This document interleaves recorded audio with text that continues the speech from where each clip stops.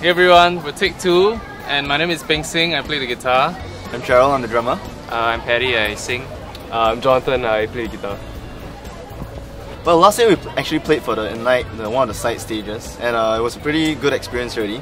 So being able to play for Ignite this year, we got very excited about it, and we are very honoured to be actually playing with Ignite and like all the previous big bands that have played Ignite before.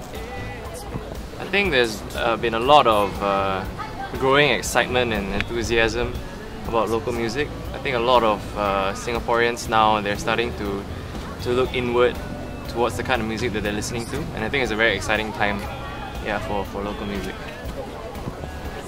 Yeah, just be a bit shameless about it sometimes, I guess. You know, sometimes Singaporeans might feel very like, I don't know, maybe I'm not good enough, you know, but you also never know until you put your work out there, you know. A lot of these YouTube artists that you see online also, they probably don't think they were good enough in the first place, but they took that first step to share it with people. And I guess it's about having that courage to share with people and having that confidence in yourself. Actually we're on... Okay, go Gardens by the Bay. Okay, we're on Facebook, we're on Instagram, we're on Twitter, and our handle is Take2SG.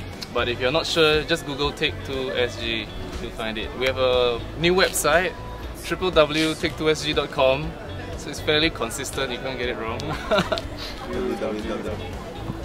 There are a few that I personally have worked with in the past. One of them is St. Baldrick's, which is like a cancer thing where you raise funds. So basically, someone volunteers to go and shave his head, and then because he's doing that, he's going to raise funds for cancer patients, and specifically for cancer research for children, because child cancer is the one that is only hard to diagnose, and the survival rate is very low. But people don't want to give money to R&D for child cancer research because essentially they're very young and they die very soon, and there's no money to be profited from that.